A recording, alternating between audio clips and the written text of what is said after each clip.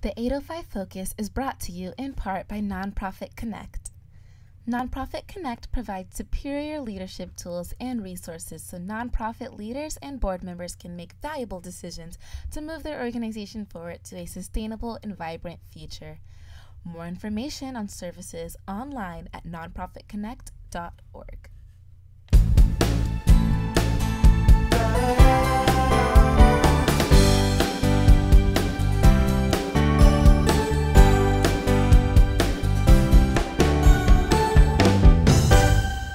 Welcome everyone to 805 Focus. I'm Dr. Cinder Sinclair with Nonprofit Connect, and we will be bringing you the latest on your favorite nonprofits, so get ready to be inspired. Our special guest today is Greg Gorga, and Greg is the Executive Director of the Santa Barbara Maritime Museum. Welcome, Greg. Thank you. Great to be here again. Oh gosh, I'm so glad you're here, and I can hardly wait to hear what you've got up your sleeve now. What's happening at the Maritime Museum? Always something going on at the museum. It's just been a busy period and getting busier all the time. So we're constantly doing new exhibits. Our current permanent exhibit, the newest one, is the history of oil in the Santa Barbara Channel, going way back to the Chumash, who used asphaltum to make their plank canoes, the tamals, and of course to carry water, to the '69 oil spill and everything in between. The world's first offshore wells were right here in Summerlin. Oh gosh. Yep. And if you ever see a picture of Summerlin 100+ years ago, there's 100 oil platforms sticking out in the water. So 100? 100 or more, yeah. And same thing at Elwood. That's why the Japanese shelled up there after Pearl Harbor. So that exhibit is in 6 different parts of the museum because it's just so interconnected to a lot of our maritime history. Gosh, and I know you are quite the historian. I have learned a lot, mostly from the Maritime Museum, Really? from walking around the museum with our docents in the early days. I was just telling somebody, I knew nothing about our local maritime history when I started that job. When was that? How long ago? 2007, so in February 2007. And so, and I started as Director of Development, but I've been the Executive Director since 2008. And it was going to our lectures, listening to our docents, and of course reading a lot of the great books that have been written about our local history, and then being part of our wonderful education programs. So it's been a learning experience for me. That's great. So tell us about your education programs. So our base one that we have been doing since 2001, and we in 2020 will be celebrating 20-year anniversary. We opened in July of 2000. Wow. And since the 2001, we have been bringing in a ship called the Spirit of Dana Point from the Ocean Institute in Dana Point, and local 4th graders who are studying their California history, read an abridged version of 2 Years Before the Mast by Richard Henry Dana Jr., whose very first stop was right here in Santa Barbara when he came around Alta California. Wow. So and he was not very impressed with Santa Barbara back then. It was a little dusty and a lot of So, but that book is just such a great story, a great part of our local history. And so the 4th graders read an abridged version of that, do a tour of our museum with our docents, and then spend the night on that ship. Oh, that is living so the life cool. of an 1830 sailor. Great, especially for kids with language or development issues, because it's all hands-on. They each have a different job. They have to be a first mate, so they have to give orders, so they learn leadership skills, listening skills, speaking skills, teamwork, self-esteem, all that and more. And for a lot of these kids, it's a life-changing experience. In fact, we had one young lady who, 10 years old, does this program, later did about a 10-day trip with her father on a ship with no engine, where she had to learn 150 different lines and rigging, the names and uses of all the different lines and rigging for the ship. And then she wrote a novel at age, I think, 17, about an English captain during the time of Lord Nelson, and had it published. So that's pretty amazing. And before that program, she had no interest in maritime history or ships or anything like that. So are these kids just from the Santa Barbara area, or are they from all over? Santa Barbara County. So we work with kids countywide, and we deal with that program directly with the schools because they have to start the program right from opening week of school. Some of the teachers put their kids into their different groups because they have 5 or 6 different groups depending on the size of the classroom. And we work really closely with the teachers on that. And then we do a marine science program every January, February. Well, those kids might be a little bit older, up to 6th grade. We work sometimes with after-school groups like the Housing Authority, Girls Inc., Boys and Girls Clubs, but also some classrooms. And then they actually go out on the water in a local fishing boat. Oh, wow. And they study marine biology. So they'll put an otter trap down, collect marine life, talk about it, feel it, touch it, put it back in the water, look at zooplankton and under a microscope, talk about the ocean food web, what happens when you lose one species, how it affects others. And so that's been a great program. And we've been expanding that. It's up to 3 weeks now with a local fishing boat. 3 weeks? Gosh. And some of those kids are coming down from Guadalupe, Santa Maria, where I know last year we had a class of 17 kids, 16 had never been on a boat. Oh, man. Some of these kids, even in Santa Barbara, have not even seen the ocean. Yeah, so, I have heard that. Yeah, so what an experience. Imagine that, being on a boat for your first time. On the overnight program, those 10-year-olds, some of them never been away from home for the night. So they learn a lot in a very, very short amount of time.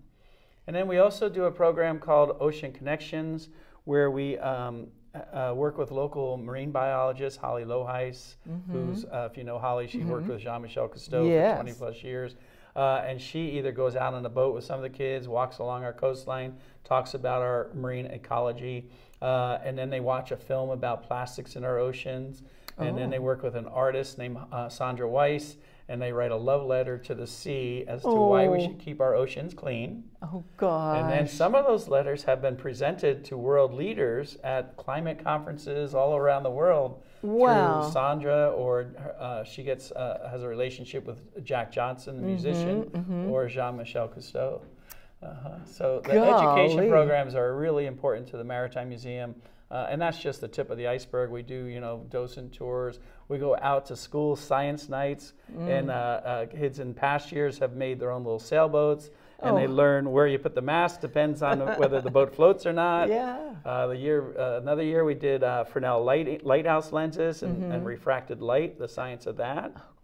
And then now we're working with buoys and navigation and teaching them port and starboard and how do you navigate out of the channel. And I can tell you love every minute of it. Absolutely, yes.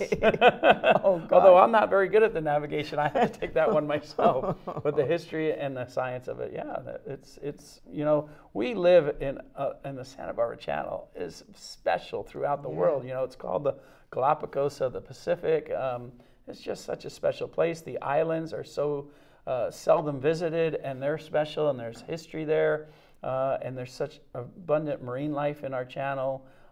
We live in a very special place. I know we do. We know that, but we don't really know all the mysteries of our channel. Yeah. And I know that at the museum you host a lot of events, or at least you provide the venue, and it's a wonderful place to have an event. Absolutely. So we're getting ready to host every year the awards ceremony for the Parade of Lights. Oh, of course, home to the Santa Barbara Chamber of Commerce annual holiday party for quite a few years. Nice. Sailing Club and Power Squadron usually has a holiday party with us. We've been having SCAPE, the Southern California Artists for Protecting the Environment. Oh, nice. The last 2 years has been at our museum. We've done pop-up events with the Sea Glass Festival group. Oh, that's good. Boy, I mean, I'm sure I'm missing a few. All year round, we're doing events. Yeah, there's always something going on there. There is, all the time, absolutely. Makes it fun. It's never boring down there. So do you folks use volunteers? Oh my gosh, we would not be around without our volunteers. So on our 4th floor is the Visitor Center. So that's a collaboration between the Maritime Museum, the City of Santa Barbara, who owns our building, the Channel Islands National Marine Sanctuaries, and National Park Service. Wow. So if you have a passport book with the National Park Service, we'll stamp it on the 4th floor. And if you want to be a volunteer, that is the best place, because that view on our 4th floor, I love the courthouse tower, the clock tower, but the 4th floor at the Maritime Museum is the best view around, because there's always something going out on the harbor. If it's not too foggy, you can see out to the islands, all the way down to Point Magoo. And the volunteers there have learned a lot about the Channel Islands and what it's like to go out there. And there's sometimes a little webcam of underwater cam from the Anacapa Island. It's a great volunteer opportunity. And then we also have a 102-year-old sport fishing yacht That's all crew, is all volunteers on that. Oh. We have docents and docent training annually, usually in January. We do a 10-week docent training program. Oh, and gosh. so those docents, we have some young folks in our program, get to work with school tours, the Spirit overnight program, things like that. Yes, and there's a lot more volunteer opportunities as well. Golly, so I would imagine if somebody wants to find out how to sign up to be a volunteer, or I bet you even accept financial donations. We will do that on occasion, yes, absolutely. Yes. And membership, you can become a member of the museum. Become a member, yes. And that, you get free admission, you get well over $100 worth of discounts around the harbor, and special invitations to previews of our exhibit openings. We do a monthly lecture series, and our members get free admission to that, or not free admission, but invited to a little wine and cheese party beforehand. Very nice. And the lectures are awesome. And yeah, there's a ton of member benefits. So on our website, sbmm.org, yes, is information about our hours, about becoming a volunteer, about membership, our donors. So we have a group called our Navigator Circle members. That's $1,000 a year or more annual giving. And then we have folks who are in our flagship society, what means they have designated us in their plan giving. Oh, that's good. Yeah, and so we do special events for them as well. We recently took a group out to Vandenberg Air Base to where the 7 Navy destroyers crashed within 5 minutes of each other in 1923. We also took a group out on the Shearwater, the NOAA research vessel, to work with a guy named Dirk Rosen, who was doing ROV research and counts of the marine protected areas to see if those marine protected areas around our islands are helping to revive the sea life there. And so some of our donors got to go out with them and actually steer the ROV and take some photos, and that was a great experience. It was amazing. Wow. So yeah, so for our members, we try to do special things, and especially for our bigger supporters, our Navigator Circle members, we try to do some fun events with them. I'll bet you get requests from all over the place for teachers or parents or whoever to bring their kids to the Santa Barbara Maritime Museum, and not just from our area. Oh no, we get visitors from all over the world, absolutely. And even the visitor center on the 4th floor gets folks from all over the world. We get about 40,000 visitors a year. Oh wow! To the museum. We also rent the museum out for events, weddings, things like that. And I would say for regular daily admissions, I think this, I know we have this information, 2/3 of our visitors are probably from out of town. Oh, okay. And then we have regular members who are coming back all the time. We have a great children's area. So for young families, kids ages 2 to 7, we always have activities for the kids. We have a treasure map where they can go explore the museum and answer questions and get a prize and pick the prize out of our treasure chest. Arts and craft activities, things like that all the time. Dress up for the kids. You can walk around as a sailor or a mermaid or whatever. Yeah, that's so great. Always something. And we just started doing an annual event for our members with the Sea Center called Mermaids and Buccaneers, where if you're a member at either one on that one day, you get free admission to both. Well, that's a good idea. Yeah. Yeah, and we do a rum raiser too in August. Oh, a rum raiser. Yeah, sailors, that was part of their daily rations, was a certain amount of rum, and then they started watering it down and calling it grog. So we celebrate that with a rum raiser every year. Right. Well, we have just a little bit less than a minute left. Do you have anything else you'd like to share with our audience?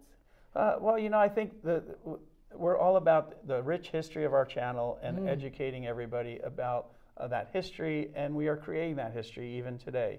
And so we want to celebrate our rich connection to the sea, and especially the waters right around us. So that is so great. I hope you come visit us. And we didn't even mention the 18-foot tall first order Fresnel lens from Point Conception Lighthouse. Oh yes, that is so And if you haven't seen anything else at the Maritime Museum, come see that, because absolutely, that is a work of art. Yeah, it is. And saved thousands and thousands of lives. Yeah. Well, Greg, thank you for just bringing this treasure to us every day, and thank you for being on our show today. Thank you. Always a pleasure. Thank you very much. And thank you for joining us on 805 Focus, and we'll see you next time.